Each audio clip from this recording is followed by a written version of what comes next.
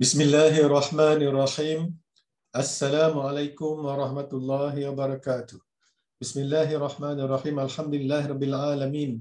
Wassalatu wassalamu ala asrofil anbiya wa mursalin wa ala alihi wa sahbihi ajma'in. Allahumma salli ala sayyidina Muhammad wa ala alihi wa sahbihi wa barik wa sallim. Alhamdulillah. First and foremost, let us express our gratitude to Allah Subhanahu wa Ta'ala for giving us the opportunities and capabilities to continue our life in this month of Ramadan.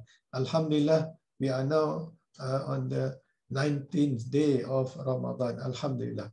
So for this episode, Ramadan and Management, I would like to talk about Ramadan and the theory of the firms. Okay, as you know, managers are managing firms on behalf of the stakeholders or the principal, the owner of the organization. So as manager, actually the person who is working with the employees and many other people in order to get things done, which is to achieve the goals, the profits of the organization, and with efficiency and effectiveness, and without wasting, without incurring maximum cost, but rather minimizing cost and to increase the profit. So how is this concept relevant into Ramadan?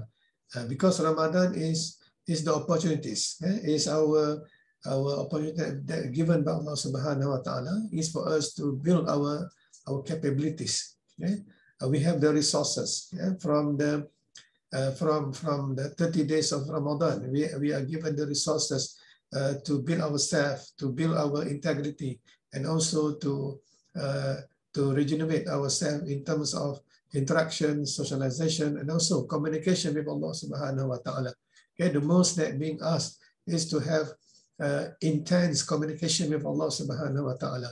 Okay, with the resources, because Allah is the most powerful. Okay? Allah is the most powerful and the most merciful. So it is the time that for people to ask the help, the guidance from Allah Subhanahu wa Ta'ala, all the resources, the divine resources, and the knowledge, and also the capabilities, the tawfiq and hidayah, and so that we can perform our task. And when we have the Laylatul Qadr, Laylatul Qadr is the optimum opportunities given by Allah Subhanahu wa Ta'ala for us, to really sharpen, to really increase our resources, our knowledge and capabilities, so that by the time we end these religious duties, this obligation of 30 days, and we have paid the zakat fitrah, so we are ready to compete, in the battlefield, to compete with our own desire, to compete with other distraction, because at the end of the day, we have to focus on our duties as servants and vigilant of Allah. We don't have other things in this life. The only thing that we have, all the distraction, al-mal wal-banun, the wealth, the children, the offspring, and everything that we have, they are all distraction, but they are needed for us to do our task. But when we focus our task, that we are here to serve Allah Subhanahu wa Ta'ala, to be Ibadur Rahman, to be Khalifatullah fil ard, because that is what we created by Allah Subhanahu wa Ta'ala.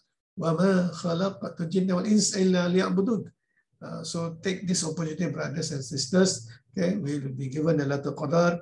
We are asked to make dua, to recite Quran, to make zikir, to contemplate, at the same time also to help each other, to perform salat in jama'ah. May Allah bless us with the dynamic capabilities to face the challenges in life. So our life is full of challenges, and that is the thing that accompanies us in our life, because at the end, Allah wanted us to have the most Muttaqin and the most noble in terms of their righteousness, in terms of their piety to Allah Subhanahu wa Ta'ala. May Allah bless all of us to get the bounties of the final 10 nights of the Ramadan. Wabillahi taufiq. Wassalamu alaikum warahmatullahi wabarakatuh.